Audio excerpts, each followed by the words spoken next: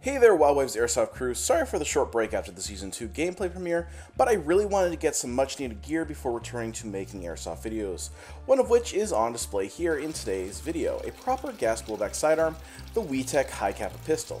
And whilst there are plenty of Tokyo Marui purists out there, I will say WeTech did put together a pretty looking pistol. Another feature I absolutely adore about this pistol is the fiber sights, making for quick and easy sight acquisition. Another thing I really enjoy is the mostly metal construction for the gun. Everything feels very sturdy and there's always some really nice feedback when operating the various mechanisms on the pistol.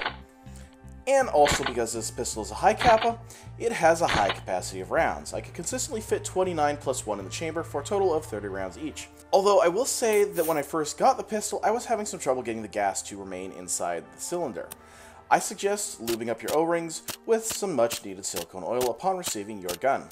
And as long as your O-rings remain properly oiled up, the magazine can actually contain enough gas to shoot around 50 rounds before running out. Another great feature is the flared magwell for easier magazine reloads. Range is what you'd expect out of Green Gas pistol, though my hop-up did have to get broken in before I could get it functioning consistently. Accuracy also is middle of the road and acceptable for an out-of-the-box gun. Recoil is fun, and if you don't control it, it does have the possibility of throwing your shot off, which is a fun bonus feature. But if you want less recoil, the built-in short stroking feature of this pistol will allow you to lessen it. Wrapping things up, my overall thoughts are that WeTech made a solid gas blowback 1920 race gun style airsoft sidearm. The optional short stroking is an excellent feature for those that had planned on doing the upgrade anyway. The pistol also has acceptable range and accuracy for CQB fields and engagements. It's a pistol that feels solid in the hand and in operation, and I doubt any of the externals will break due to the quality of the materials used.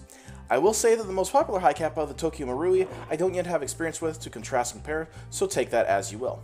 Anyways guys, I hope you had a good time watching this review, and as always, have a great day, don't be a cheater, and that's all folks.